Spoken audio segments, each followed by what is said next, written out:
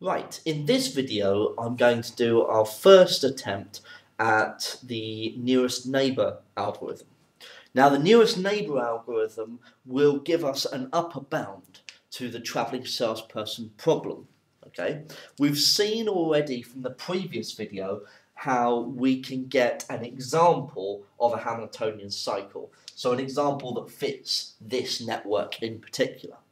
Now we're actually going to introduce our first algorithm that will give us an upper bound, using something that actually works. So in this case, how it works is that you can do it with actually drawing something on this matrix, much like prims. Okay, much like prims with a matrix, it works in a very similar way. Effectively, how it begins is that you start at a vertex and you would be told which. Okay, so depending on where you start, you can get different upper bounds. Okay, unlike with prims, where you start doesn't matter effectively, it will always give you a minimum spanning tree. We're not looking at a minimum spanning tree here. Where you start matters, and it will give you, can give you different numbers. Okay, not necessarily will, but it can.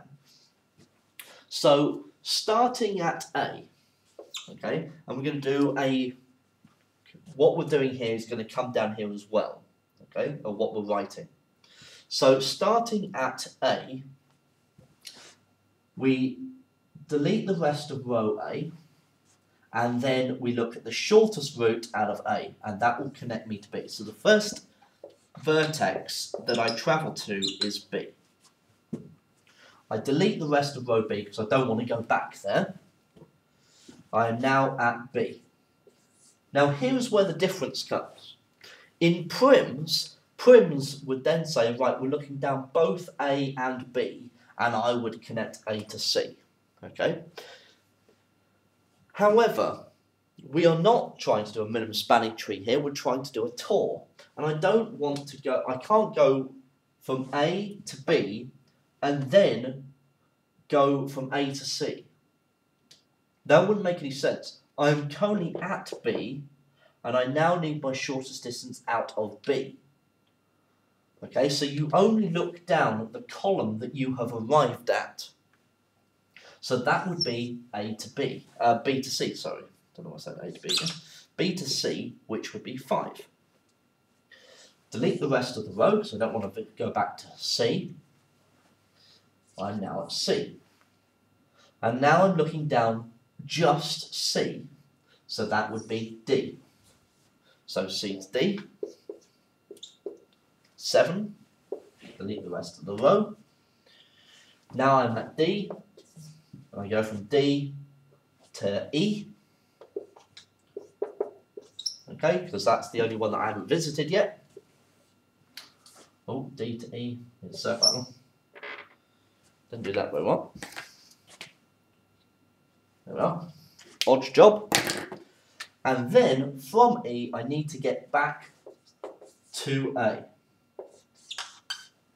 Okay, and that gets me back to A. So adding up, 8, 15, 23, 29.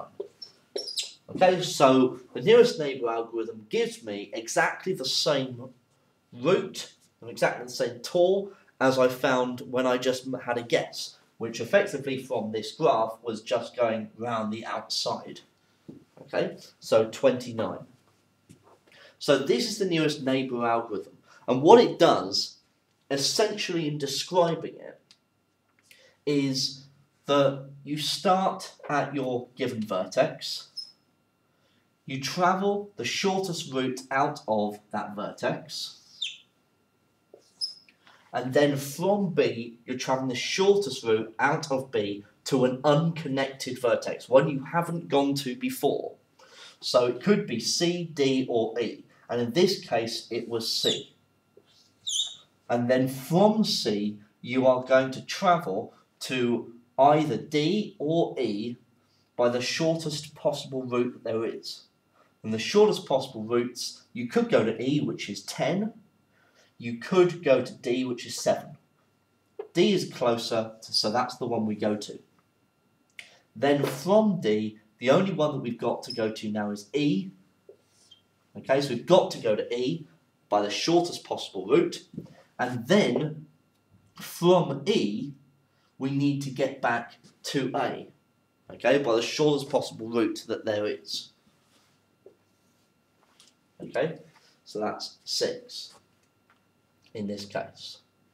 So this is the nearest neighbour algorithm and how it works. You can put it straight onto a matrix like that.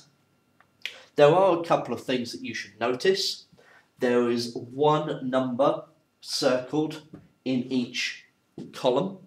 Okay, in prims, you're more than likely to have more than one in each column. So that's how you can make sure that you haven't done one rather than the other. For nearest neighbour, there is only one in each column. You can do nearest neighbour without drawing anything on the matrix. And in my opinion, if you can do that, that's probably better. The reason being is that a nearest neighbour and a lower bound algorithm question usually come hand in hand. There is only going to be one matrix drawn. And it's much better much easier if you do the lower bound algorithm on that matrix rather than nearest neighbour. Because nearest neighbour you can just do without. Okay? Just takes a little bit of practice.